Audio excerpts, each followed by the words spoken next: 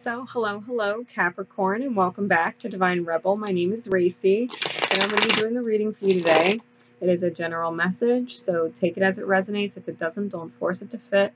Okay, for those of you not familiar with me in the channel, I do use profanity and talk about adult things, and I never really know where the conversation's going to go. So, if not your thing, if you have children around, just don't appreciate that kind of language or discussion, respectfully, I'm always giving you the opportunity to sign off now. Otherwise, we're just going to get into Capricorn's reading for the mid-month, September, right? We've got this crazy full moon going on. We've got Saturn going direct. We've got the equinox coming up. And so I figured I would do some mid-month energies just to kind of give you some insight for the remainder of the month. Keep in mind, energy is fluid, gender is fluid, time is fluid, so take it as it resonates for you, okay, whenever you receive this message. I'm going to be using my vice versa tarot, and then I'm going to be clarifying with my romance angel card and a universe has your back card, okay? So Spirit, what message can we give for Capricorn for the rest of September? We got 4 cards. Okay. 1, 2, 3, 4. All right. So we've got the Strength card. We've got the 9 of Swords in the back face. We've got the 8 of Coin. And the Magician. Okay.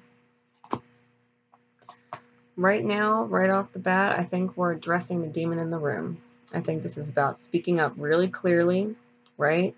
Anytime I use this deck and I get this card in the space, it's all about removing the hairball, right? Clearing the throat chakra. I think this is about speaking up about the demon in the room so that it's not a part of your nightmare, okay? It's not a part of your anxiety. I think there's a looming shadow, right? I think there's a looming shadow and it needs to be talked about, all right? And I think the work is being done. I think the inner child work is being done, even if you can't necessarily see it, okay? I think there's a lot of inner child work being done. And I think you're manifesting something, maybe a wish that you've had, Capricorn. I'm just being drawn to the twin flame candle, right? It's a candle burning at both ends. And you might feel like you've been burning your candle at both ends, okay? That it's been taking a lot of energy out of you, not expressing your own fears or anxieties about something. So,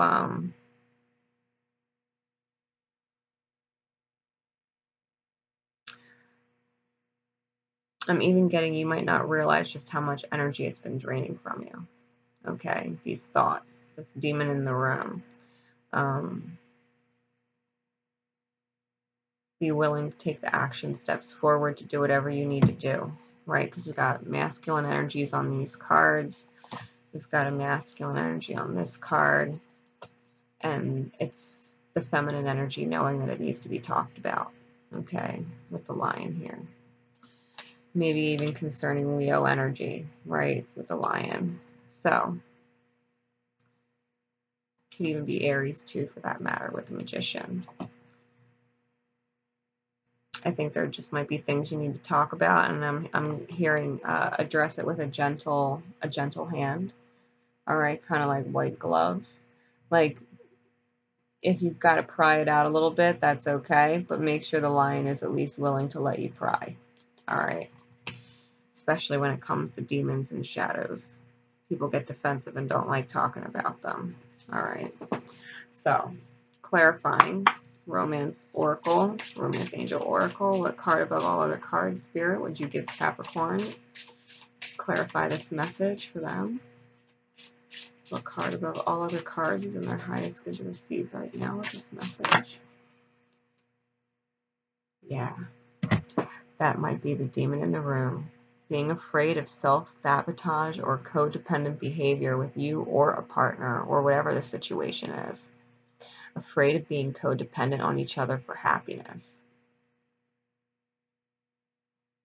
or stability or whatever it is. Realign to self-love. Addictions are affecting your romantic life. You might be afraid that someone has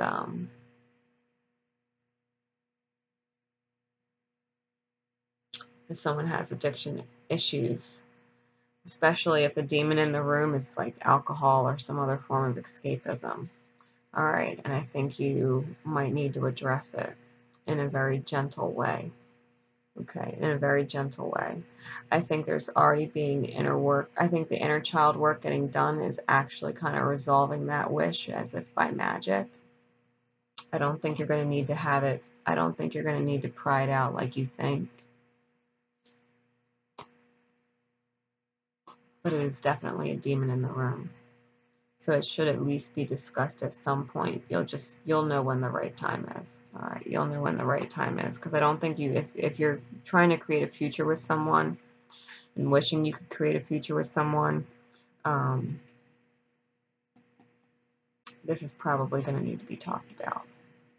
All right. Make sure that no one is dependent on something else for any reason. Okay, especially if they're drinking away their darkness or drinking away their demons. All right, you got to realign to self-love for this, truly. All right. Universe has your back deck closing message for Capricorn.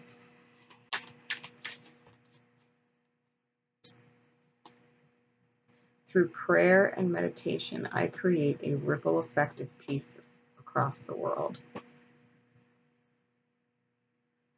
I think when you are aligned with your truth, right? Aligning with self-love. And you can truly communicate this, whatever this is, in a loving way, in a gentle way, and express the need for the inner work to be done and work on it.